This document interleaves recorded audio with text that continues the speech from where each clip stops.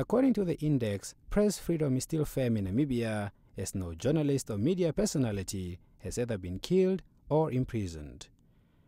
The role of the Constitution in protection of press freedom has also been acknowledged by Reporters Without Borders, saying the judiciary plays a crucial role in retaining press freedom, particularly when journalists are under attack by state agents or individuals.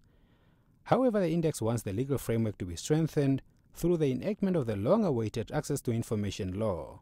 In reference to the Supreme Court judgment in a case between the Patriot Weekly newspaper and the State Intelligence Agency, Reporters Without Borders urges state institutions to desist from using national security laws to prohibit access to information.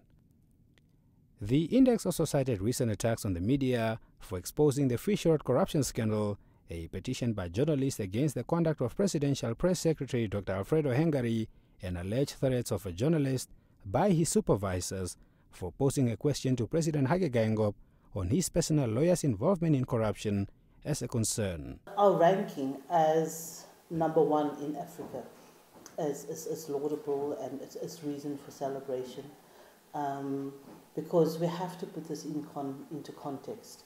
If we look at what is happening elsewhere on the continent, Namibian journalists do not face any level of the repression that journalists in other parts of the continent experience. But that is not to say that everything is perfect.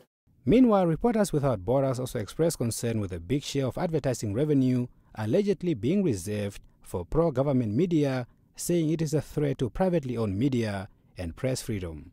I've been very, very clear in my thoughts about who to credit when there's press freedom in any country. Because when the opposite happens, obviously governments get eaten alive, that they are not upholding those basic rights.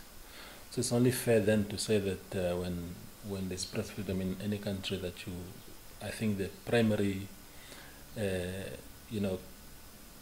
institution that you can give credit for that is government. The ranking comes just a few days before the World Press Freedom Day celebrations and the 30th anniversary of the Windhoek Declaration in Namibia next month. Kaipa Herwekanji, NBC News, Windhoek.